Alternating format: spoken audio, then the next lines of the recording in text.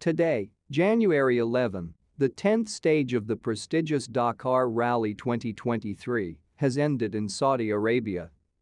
Sebastien Loeb won again today.